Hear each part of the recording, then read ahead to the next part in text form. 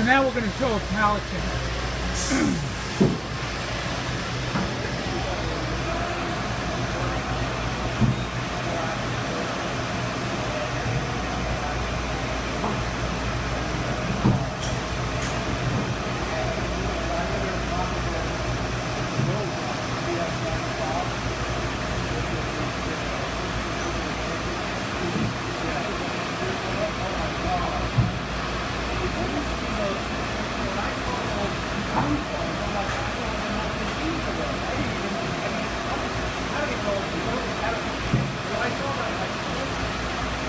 Now can we see the X, Y, Z, A, B?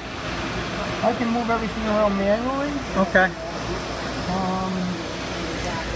see. I want to go manual. I can go Z down. Okay. Anything beyond this point, if the price goes up $10,000 the stuff that you want to. That's expensive. Okay, now this is going, that's the Y? That's the X. Okay. And this is the Y. And Z. Okay. And A. A. And what's called B. Okay. And then I can run this memory, and this is going to put it back in its happy place. Okay. Got it. Okay. Now we can't do, you don't have any tools in the tool changer, so we can't do a tool change. Okay. But Oh, we could, but there's nothing in there to change. there's nothing in there to change. It doesn't do a dry change.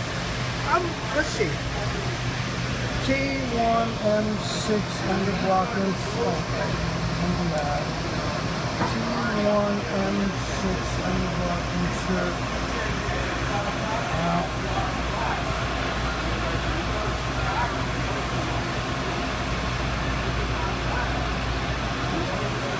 Cross your fingers. Okay. It's going to wait there until it preps the tool. You can Okay. hear it searching. It's searching for the tool. Okay.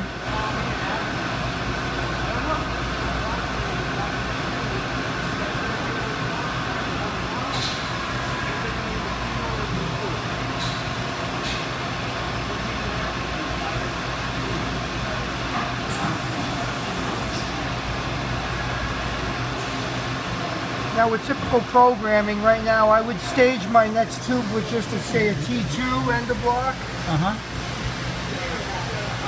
And you can hear it working in the background. It stages the next It tool. stages the next tool, and then it makes This the is tool the- change quick.